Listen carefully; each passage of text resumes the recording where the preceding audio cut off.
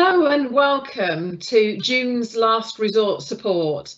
So a lot has happened again in this last month. We're seeing people coming out of lockdown now. We're seeing some of the non-essential shops starting to open up, and life is trying to get back to some semblance of normality. But what is that normality? What is that new normal? So this afternoon we thought we'd focus on what is it like for you having to consider perhaps going back into the office?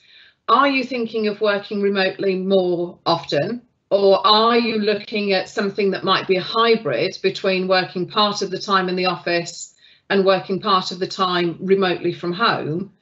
And how is it when you're still in flux?